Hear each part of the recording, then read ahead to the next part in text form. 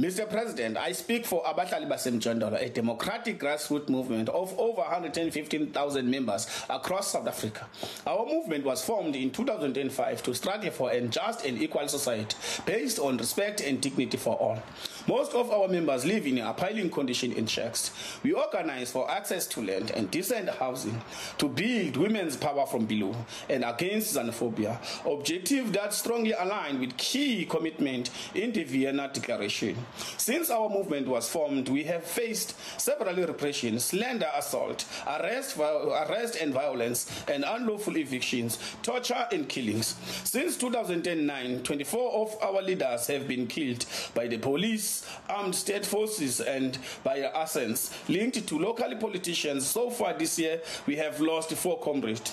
There are only 2 cases which the perpetrators were brought to justice. A police officer was imprisoned for 12 years, and 2 local politicians were sentenced to life imprisonment.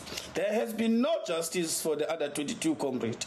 We call on to the UN to take a stand against the ongoing murders of our leaders, and we call on to our own government to urgently establish a national commission of inquiry to these murders to ensure justice for all victims of these killings in South Africa. Thank you. I thank you.